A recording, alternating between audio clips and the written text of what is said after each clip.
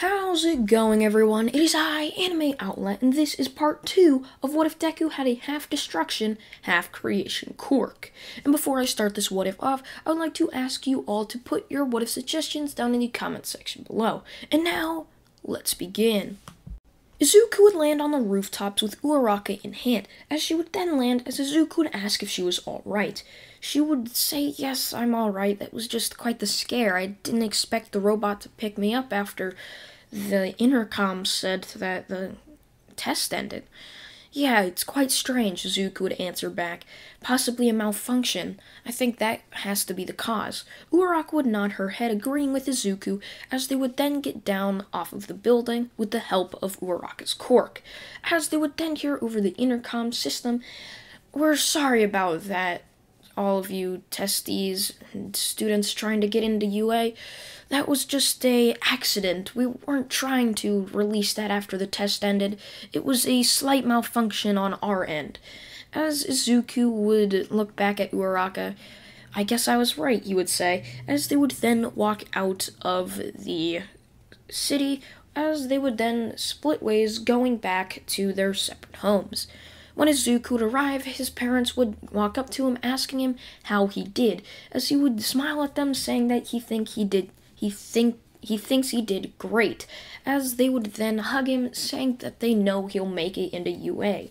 2 weeks later, a box will arrive in the mail with a uniform, as Izuku would then read the letter saying that he has been accepted into Class 1A, the highest class he could have made it in the hero course. As Izuku would smile as his parents would hug him, as Inko would then start crying, saying how her baby had finally done it and gotten into his dream school. As Izuku would say, "I guess I did make it. Now it's just the start of my journey into becoming a hero," he would say, as the next day would be a Monday, as Izuku would then go into school wearing his uniform with his pet cat, as Garfield would be sitting on his shoulder as Izuku would walk. And now I'm going to explain a little bit about Garfield. Garfield has been around since Izuku was 4, and Garfield is an ageless cat. The only way he can die is if Izuku will die. So if Izuku dies, Garfield dies.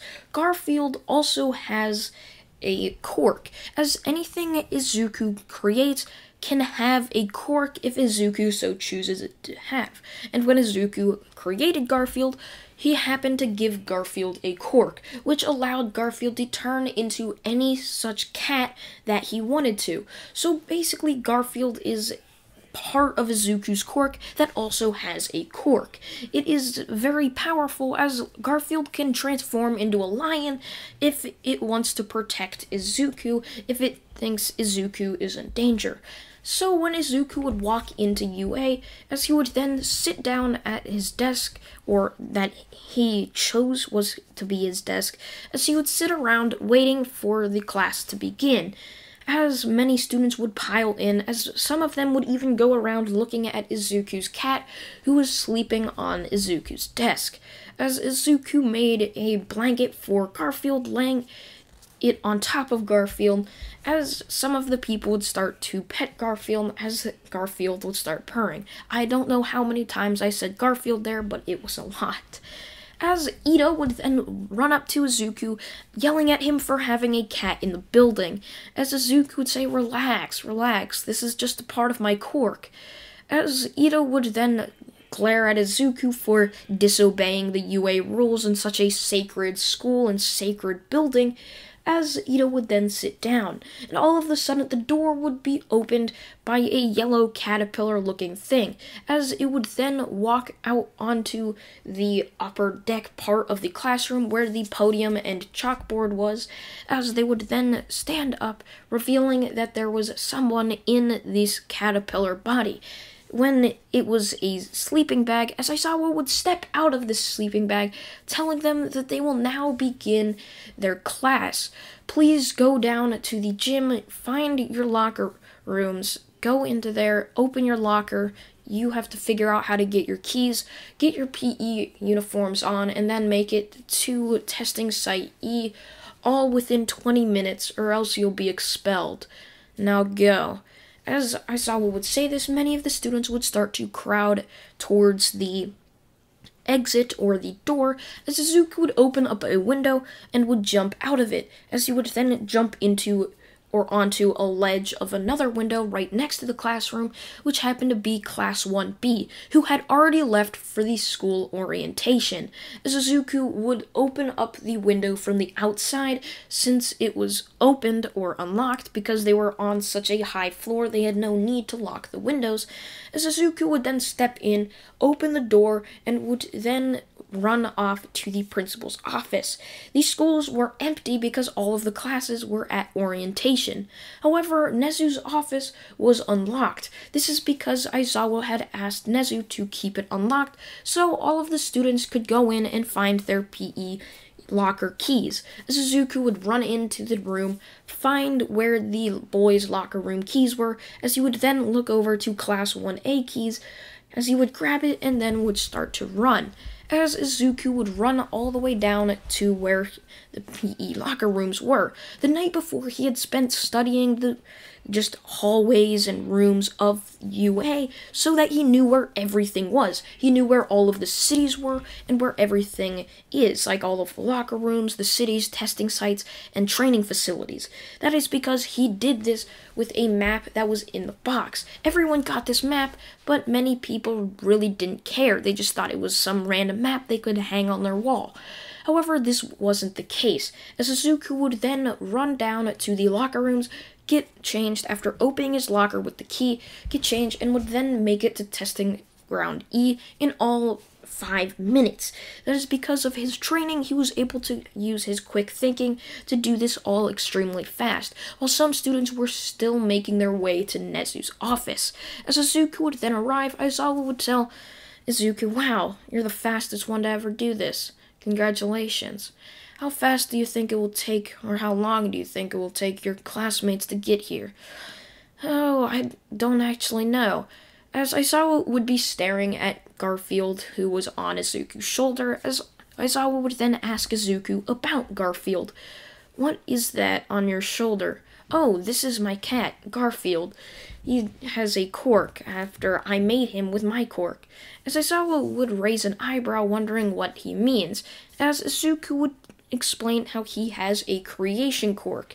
Aizawa would nod, "So you can basically create anything?"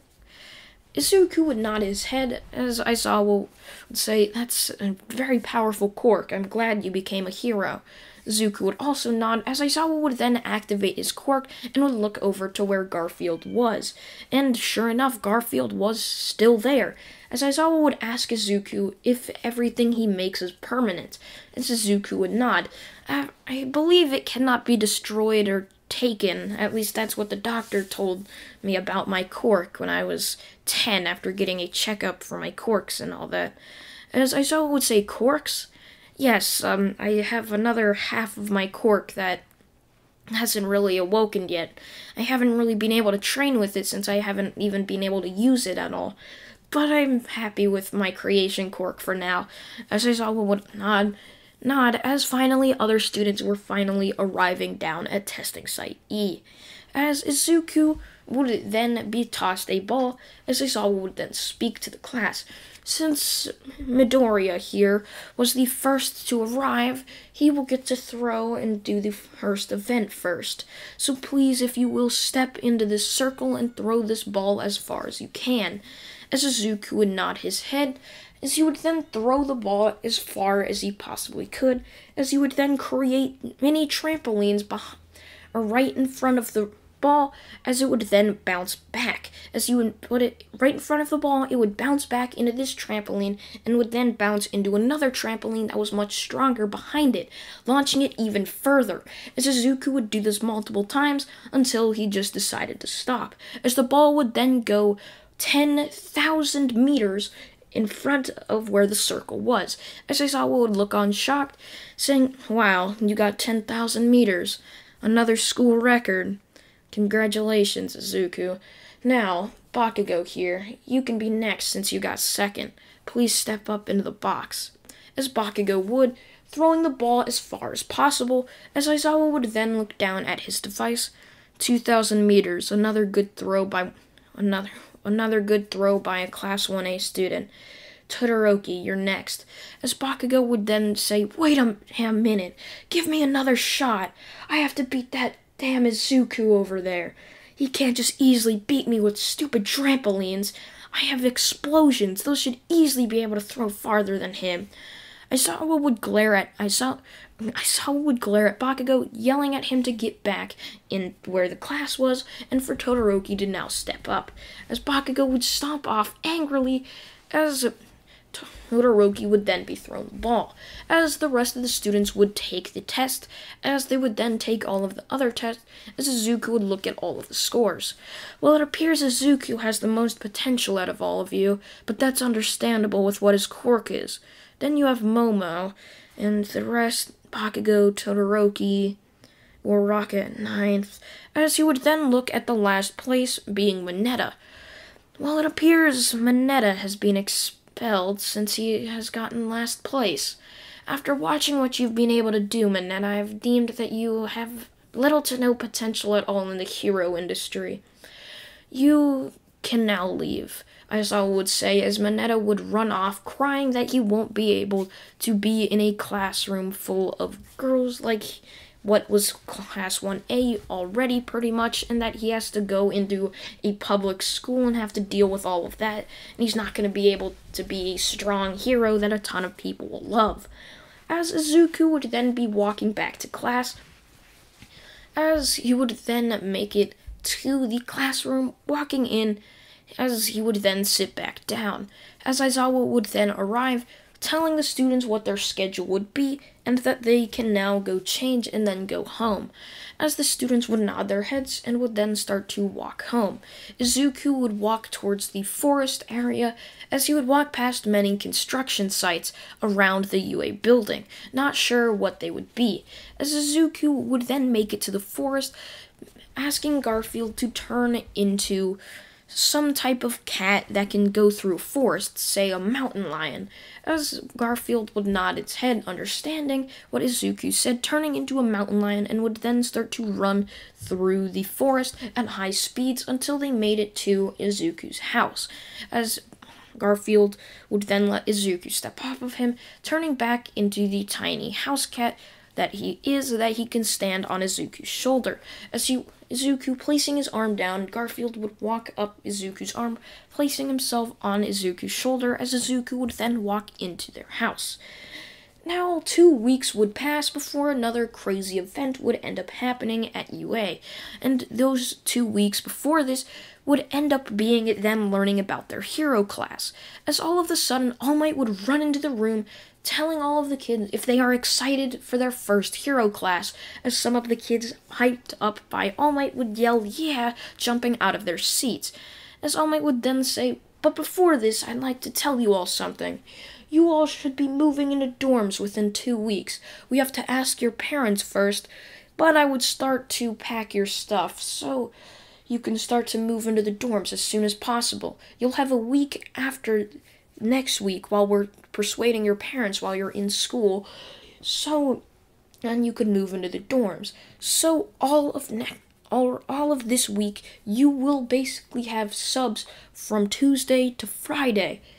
So next week, you'll have all of school off, so then you can start to move in to the dorms, as the rest of the class would nod their heads understandingly, as All Might would then tell them that they have now gotten all of their hero costumes fully made, and that they can now put their hero costumes on because this is their first hero class, and they're going to do an assignment, as the students would all be very energetic and excited as they would grab the suitcase with their hero suits in it, walking down to the locker rooms before getting changed, then getting changed and walking to City Site A, which is where All Might told them to go, as they would be standing out front in front of a building, as All Might would then get out a fishbowl with a bunch of names written on pieces of paper, as he would then pull out Momo, and then pull out another name, Izuku. That will be Team A, and Team B will be Uraraka and Bakugo. As those will be the villains. Since Team B is the villains, Team A will be the heroes. And so that will be the first match. Villain team, you can go ahead and head into the building. There should be a fake paper mache bomb in front of the doorway. Just grab that and go into the building. But don't forget, if the hero team touches the fake bomb, then that means they win. And if they just capture all of you, that means they also win. And now you have 5 minutes to set up the device, and the heroes will have to wait those 5 minutes until they can head into the building. As they would all nod, as All Might would then sound a timer, as a horn would then play when it would end, as the heroes would then walk into the building, as Izuku would tell Momo to always be on guard. He grew up with Bakugo. Bakugo was in his school, and Bakugo many times tried to sneak attack Izuku, hopefully to try to put Izuku into his place. However, this would never work. Bakugo never trained in martial arts and never knew to always be on guard. However, Izuku relaxed in his own home, but not outside, so when he was school, he would always be on guard. This is because before he got his quirk, he would end up being jump scared by Bakugo. That was back when they were still friends, though, so he really didn't get hurt by Bakugo jump scaring him. However, with these jump scares, Bakugo would try to throw explosions at Izuku, so this was basically seen as extra dodging practice for Izuku. So Izuku would end up walking and turning around corners with extreme speed so that he could easily take out Bakugo as soon as possible. He knew Bakugo was the stronger opponent. If he can take him out very quickly, Uraraka is going to be no sweat. It's going to be very easy. So when he would end up seeing sparks coming from around the corner, he would end up turning, grabbing Momo, and pulling them behind another wall, as Bakugo would then jump out saying, "Where are you, Izuku? I know you're here." As Izuku would then tell Momo to run to the top of the building and go through the stairs they saw just around 2 corners back, and just try to go up there and try to hit the bomb, or the fake bomb, as I'll deal with Bakugo, as this will be a massive time waster if both of us are here.